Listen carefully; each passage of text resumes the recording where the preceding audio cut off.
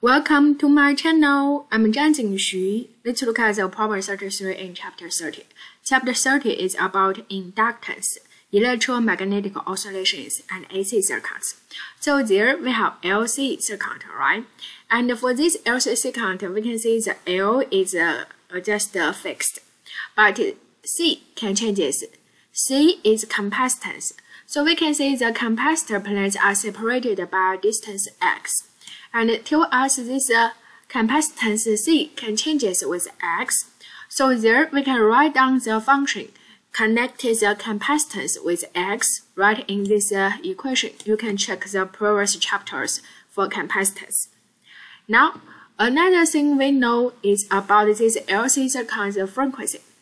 And finally, we need to prove this equation.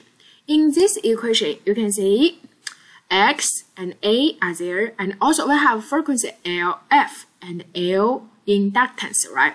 So it looks like we can start from the frequency of LC circuit. Normally, the frequency of LC circuit, we can write it there. As we know, the angular frequency for the LC circuit can write as 2 pi f equal to square root 1 over LC, right?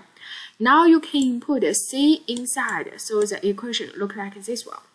Now, just reorganize this equation. We can get the function for x just equal to 4 pi squared A epsilon naught F squared L. So proved. The second one tell you when the plate separation is changed by delta x, the frequency changes by delta F. We need to prove delta x this equation, right? So how can we do that? So we can start from this equation we can get. As we can see, if x changes, the frequency f changes, right? Because it's a 4 pi squared constant, epsilon naught constant, A constant, F constant. So you can say this is a function of x with the frequency f, right?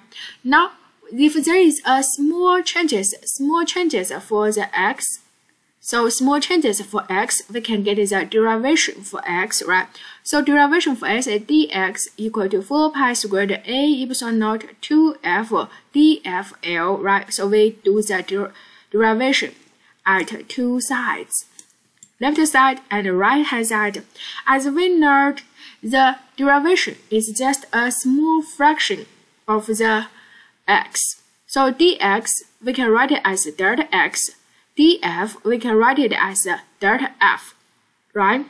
Now you can see, look at the left-hand side for this equation. We need to know delta x divided by x. So very straightforward, we use the delta x divided by x. So x just inputted there. And you can see all this 4 pi squared A epsilon naught F, 1F, and the L cancels, right? So we get the 2 delta F over F. So we proved it there. It's proved. The third part is very easy. Tell you the quantity for the F and the quantity for the delta F. Ask you to find the delta X over X. So very easy, right? We just input F and delta F in this equation. Get answer there. It's very, very small. Thank you.